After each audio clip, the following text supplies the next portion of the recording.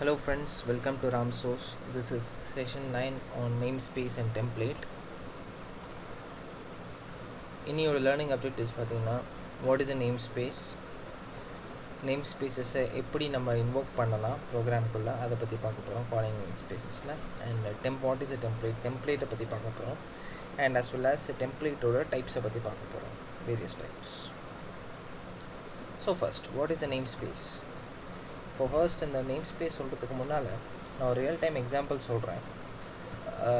For example ஒரு class ரூமில் ஒரே நேமில் ரெண்டு பசங்க இருக்காங்கன்னா, okay, for example David is the boys name. Okay, இப்போது அவங்க கிளாஸ் டீச்சரோ இல்லை யாரோ ஆனால் ரெண்டு டேவிட்மே எழுந்திரிச்சிருப்பாங்க.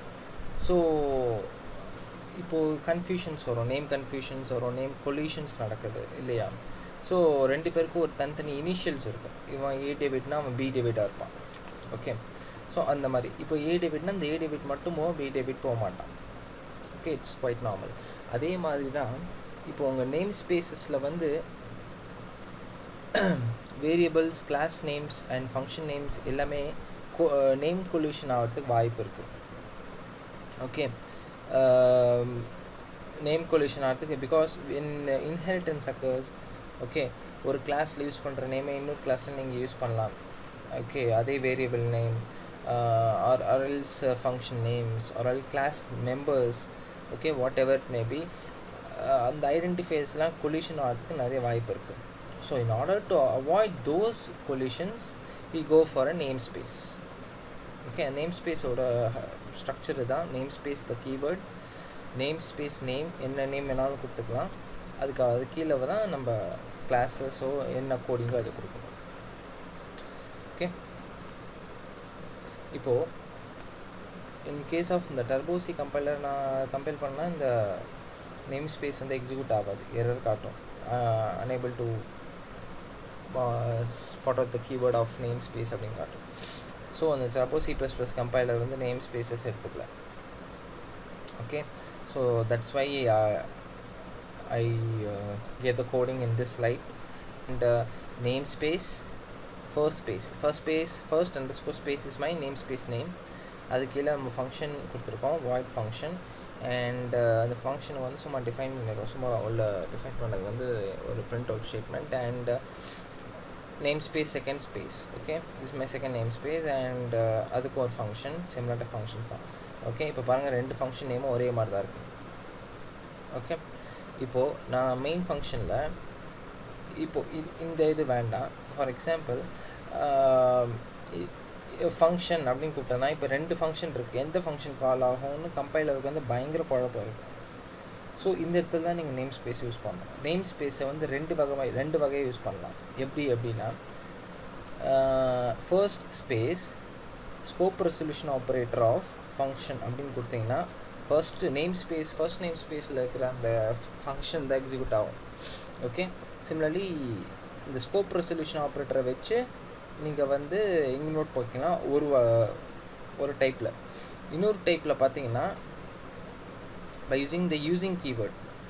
ஓகே, சேம் ப்ரோக்ராம் இந்த இடத்துல using name space first space அப்படின்னு கொடுத்துட்டிங்கன்னா போதும். நீங்கள் இந்த ஃபங்க்ஷன் அப்படின்னு கால் பண்ணிட்டீங்கன்னா ஃபர்ஸ்ட்டு ஸ்பேஸில் இருக்கிற ஃபங்க்ஷன் மட்டும் தான் கால் ஆகும்.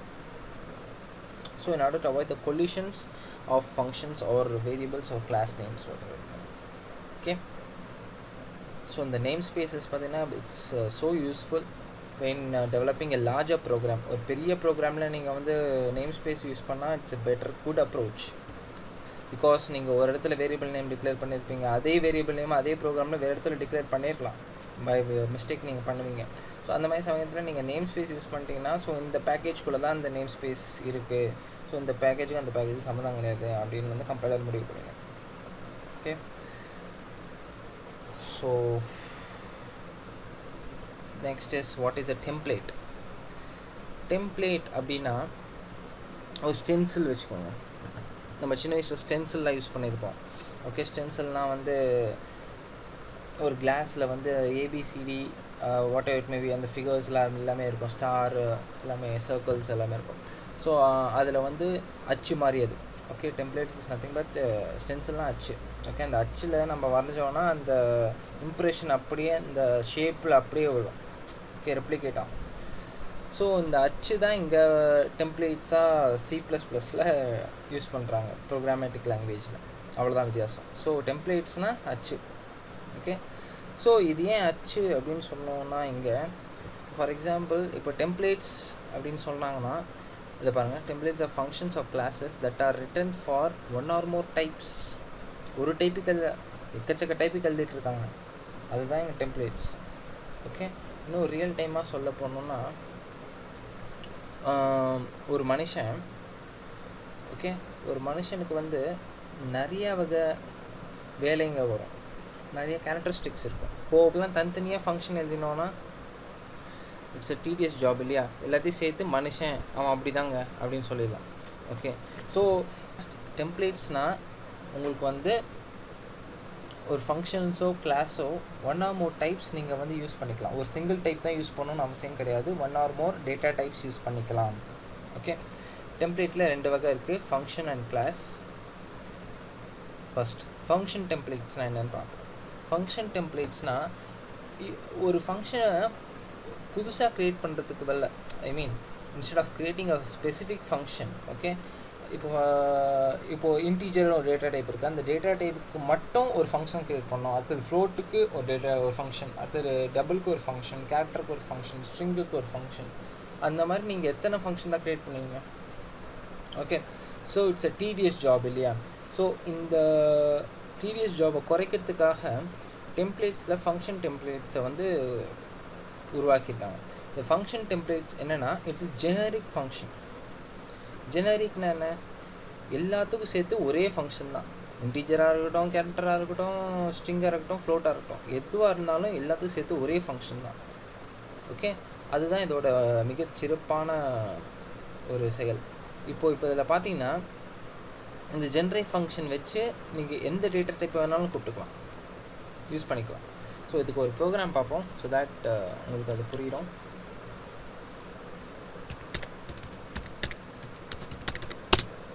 இப்போ இந்த ப்ரோக்ராம் பாருங்கள், இந்த இடத்துல நான் iostream.h அதான் டிக்ளேர் பண்ணேன். And here template, okay, keyword, angle ப்ராக்கெட்ஸ்குள்ளே class my RAM அப்படின்னு கொடுத்துருக்கேன்.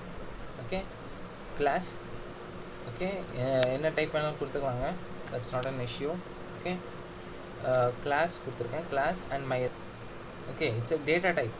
Okay, data type object. இப்போது நம்ம மெயின் ஃபங்க்ஷன்லேருந்து வரும். மெயின் ஃபங்க்ஷனில் 2 வேரியபிள் 2 டேட்டா டைப்பில் க்ரியேட் பண்ணியிருக்கேன், 2த்துக்கும் இனிஷியலைஸ் பண்ணிட்ட வேல்யூஸ். நான் comparing integers A and B, compare A and B அப்படின்னு கொடுத்து A, Bன்னு கொடுத்துருக்கேன். இப்போ கம்பேர் A, Bன்னு வரும்போது இப்போ அது 2 இன்டீஜர் டைப்ஸ் இல்லையா? A and B R integer types. So இப்போ இன்டீஜர் டைப்ஸ் வரும்போது இங்கே நேரே இங்கே ரீப்ளேஸ் ஆகிடும். மைரேம் எக்ஸில் ஏவும் மைரேம் வைலையும் பியும் ரீப்ளேஸ் ஆகிடும். அதை 2த்தையும் இங்கே கம்ப்யூட் பண்ணிட்டு ரிசல்ட்ஸ் காட்ட போகுது. பட் இது எப்படி காட்டுது அப்படின்னா with help of template. So இங்கே பாருங்கள், இங்கே நீங்கள் என்ன டைப் வேணாலும் நீங்கள் டிக்ளேர் பண்ணிக்கலாம். ஓகே, இப்போ for example my Broek, okay, என்ன வேணாலும் டிக்ளேர் பண்ணிக்கலாம், it's your wish. But program execute ஆகும்.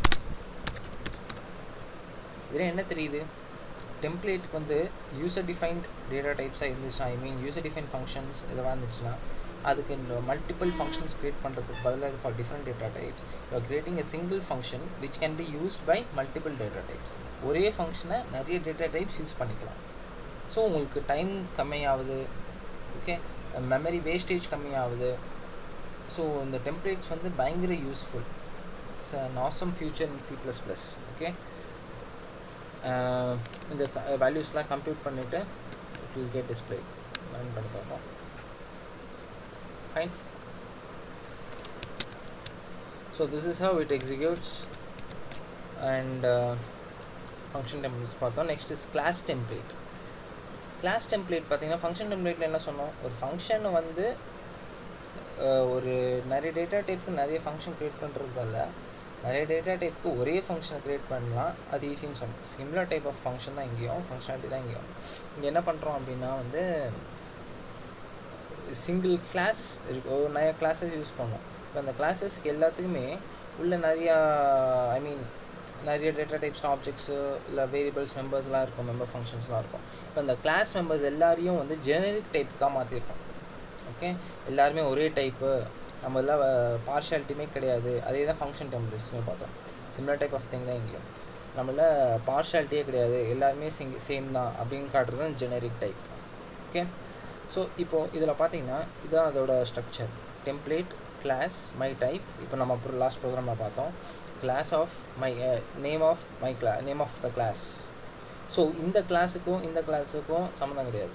ஐ மீன் இந்த சம்மந்தம் மீன்ஸ் இந்த நேமும் சேமாக இருக்கணும்னு நினைக்க வேண்டாம். இது வந்து உங்கள் data type name and this is your class name. ரெண்டுத்துக்கு போது கன்ஃபியூஸ் பண்ணிக்காதீங்க.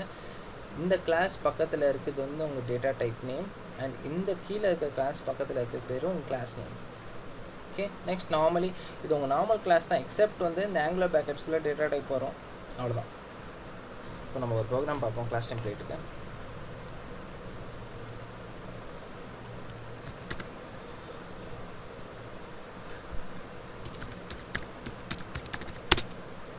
இந்த ப்ரோக்ராம் பாருங்கள். டெம்ப்ளேட், கிளாஸ், மை டைப் 1, இது பாருங்கள் எவ்வளோ டைப் வேணாலும் டிக்ளேர் பண்ணிக்கலாம். மல்டி பண்ண போன எக்ஸாம்பிளில் ஒரு டைப் டிக்ளேர் பண்ணோம், இந்த எக்ஸாம்பிளில் 2 டைப் டிக்ளேர் பண்ணியிருக்கோம். Okay, class display is my class name. பாருங்கள், டிஸ்பிளே வந்து class name, my type is my data type name. பாருங்கள் ரெண்டு டிஃப்ரென்ஸ் இருக்கா? Okay, don't get confused. And here private செக்ஷனில் வந்து my type 1 A, my type 2 pin declare பண்ணியிருக்கேன். And see here இல்லை எங்கேயாவது இன்டீஜரோ ஃப்ளோட்டோ கன்சிடர் தான் எக்ஸப்ட் ஹியர், பிகாஸ் இந்த இடத்துல தான் நம்ம வந்து ஸ்பெசிஃபை பண்ண போகிறோம், என்ன வேல்யூஸ் பாஸ் பண்ண போகிறோம் அப்படின்ட்டு to our display functions. Okay, to our constructor. So அதனால் வந்து இங்கே ஸ்பெசிஃபை பண்ணியிருக்கோம் angular ப்ராக்கெட்ஸ்குள்ளே. It's mandatory. Okay, integer and character இங்கே பாஸ் பண்ணுறோம், இங்கே இன்டீஜர் அண்ட் டபுள் பாஸ் பண்ணுறோம். Okay, so for example integer and character வந்து ஆப்ஜெக்ட் 1 மூலமாக பாஸ் பண்ணுறோம், ஆப்ஜெக்ட் 1 கன்ஸ்ட்ரக்டர் மூலமாக. அண்ட் இங்கே வருது. ஓகே, 2 வேல்யூ அசைன் பண்ணிவிட்டு it's going to show by using obv1.show.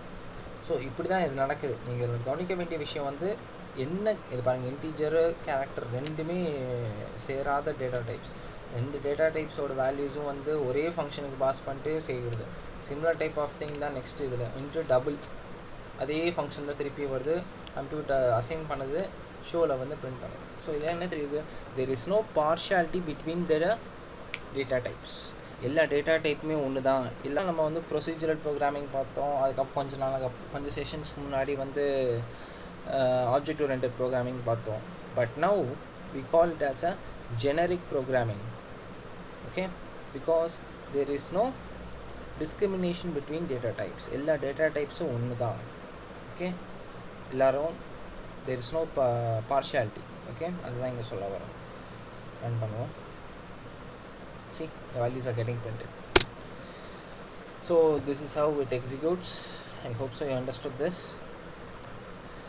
Okay, we came to the end of the session as well as the end of the C++ tutorial. And இன்னும் நிறையா tutorials வந்து upcoming செஷன்ஸில் வரும். So பாருங்கள், பயனடைங்க. உங்களுக்கு இதில் ஏதாவது doubt இருந்துச்சுன்னா please mail me to get your doubts clarified. Thank you. Thanks a lot.